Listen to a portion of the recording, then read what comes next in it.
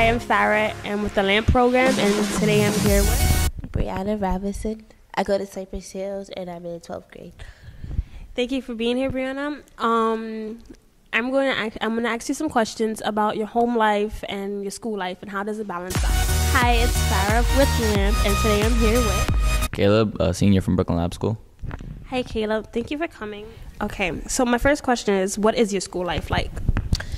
My school life, it started off bad, and then it was good, and then it was bad again.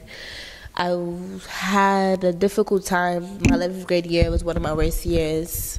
My mom passed away, and everything was just like really, really hard. I'm sorry about that. So, first question, what is your school life like? School is it's not the best place to be for me. Freshman year was probably the easiest and most fun year. Ever since then, everything's gone downhill. All the schoolwork and extraness, teachers, drama.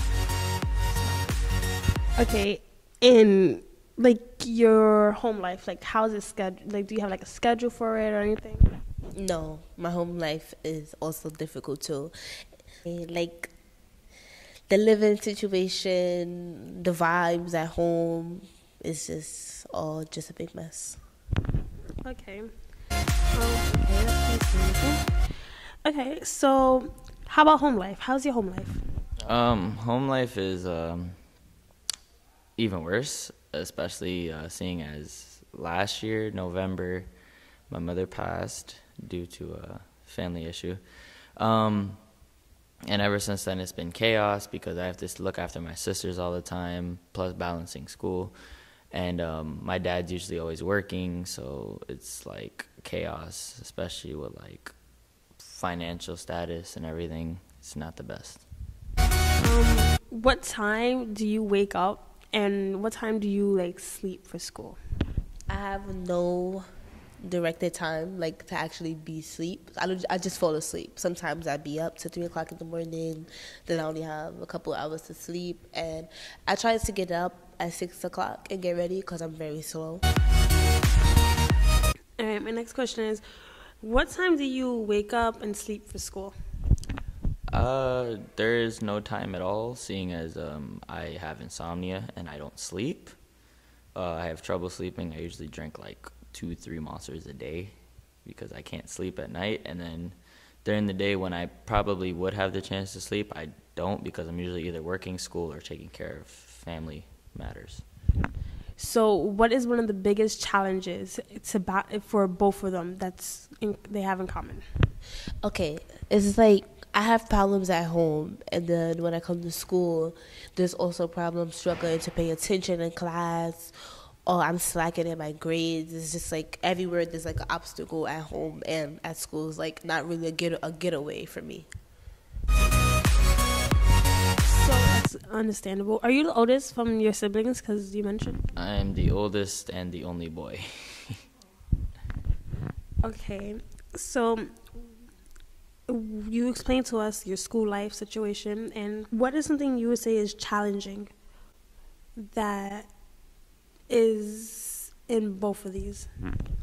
Basically being able to balance homework and stuff at school, like basically stuff that's needed to keep my grades up, on top of being able to make time to take care of siblings, clean up the house, that type of stuff. Basically just they don't balance out because it's like the assignments are needed the next day and I don't have that time because by the time I get home, being as I live an hour and a half away from the school, I get home at like 5, and basically that I would still have to cook, clean, make sure everybody's like showered and ready for bed, and then deal with it. So do you think that teachers in your school, they factor in the fact that your home life is difficult, or they understand and help you in any way they can? Yes, Miss Corbin.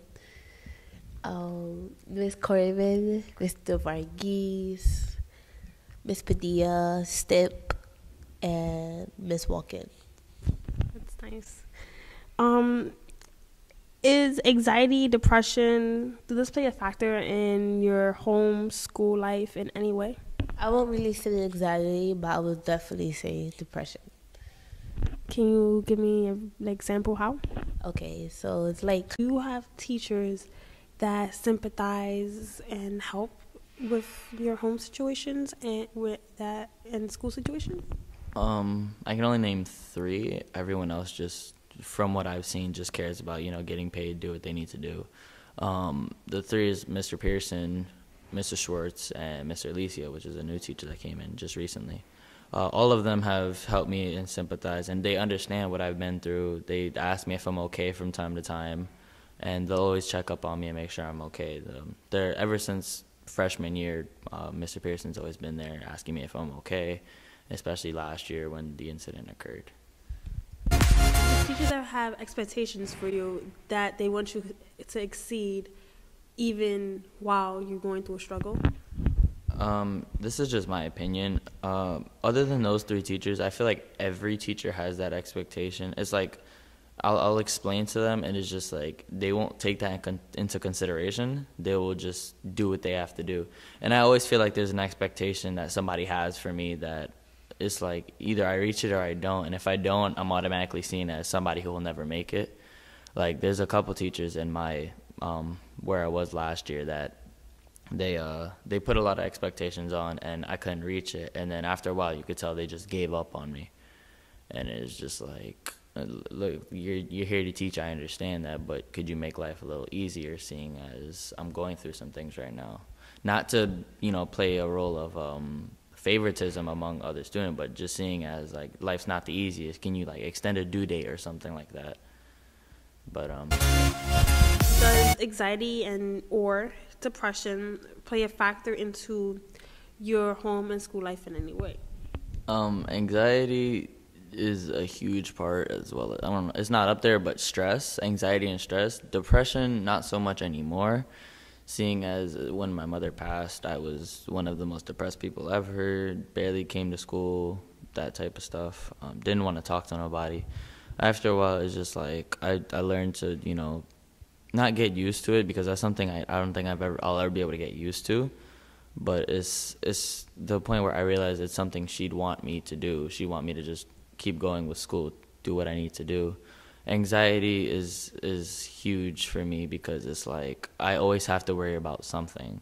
It's like, I have to worry about if there's food in the house. Do we have enough to get more food? I have to worry about if my grades are good, if I have this assignment set, if I have my sisters ready for bed, if I have them ready for school, if they have school on time, make sure I get to school on time. It's just a lot going on, and then that's where stress comes in, and it's just like I'm always busy. I'm all over the place. Okay, so here's a question. Does anxiety and depression play a factor in your home and school life in any way? not really anxiety, but I can definitely say depression. Depression is like one of my biggest obstacles for these past 2 years. I have depression at home to where like it's no support, and I just feel like I'm just doing everything by myself. Everything is on me. And then when I come to school, it's like I'm depressed about how I'm lacking in schools, and I'm not doing as good as I should be because I can't focus, or I don't want to come to school because I'm tired, or like certain stuff like that. Or it's like I'm going through too much things. I'm emotional, so it's like it's a lot. So, did your coaches ever have to sympathize or did sympathize with you because of your any home situations going on? No, because at the time, my home life and my personal life, well, basically my personal life wasn't that bad. So, and plus, I'm not a person who really shares out and tells people exactly what's going on. Okay. All right. So, do you play any kind of sports or extracurricular activities? Yes. Freshman year, I tried out for basketball. I made it, but then quit halfway through because I got bored. But I do play basketball on my own. I run by myself, just run track, run local tracks and stuff. Play football. I dance. I've been dancing for as long as I can remember. I just took pausing intervals between like years. But I do dance. And that's about it. Is there anything else you want to like put in about home or school life that you would tell to any other kids that are having a hard time? If you're having a hard time with home and school, you just have to keep it through. Just remember that things always get better. For right now, there's a thunderstorm, but you will always receive your rainbow. What would you say to any kids or anything that are having a very tough school life and a tough home life, like as yourself? For kids having a tough home life, I know for a fact I have everything down to like the smallest nail. If you have everything, everything will get better. You don't have to worry about people bothering you. If they don't understand, it's because they don't understand. Don't try to make them understand. Everything will get better. Just find that one person in the school who you can talk to. Everything will get better. Don't worry about going into depression or stress or anything. Just talk to that one person, because believe it or not, talking really helps. I used to think it was stupid, but ever since I started talking to somebody, things have been getting better. Thank you very much. Well, thank you. I know this is